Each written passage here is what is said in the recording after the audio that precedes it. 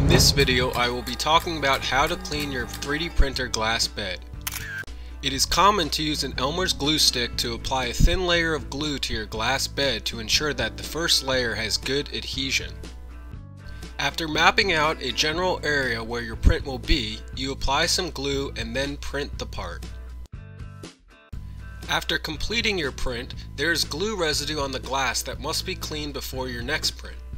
Remove the glass plate for cleaning. For the best cleaning, I recommend using Zeiss glass cleaner, as I have found that it is much more effective than just using water. You can use any dry cloth or regular paper towels for wiping down the glass.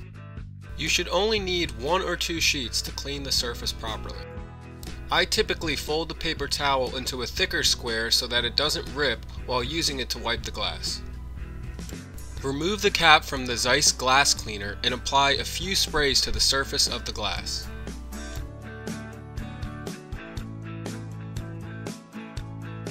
Using your folded paper towel, wipe the surface of the glass.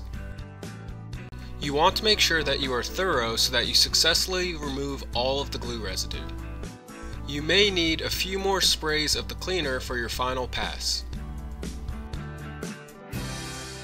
Don't forget about the edges of the glass.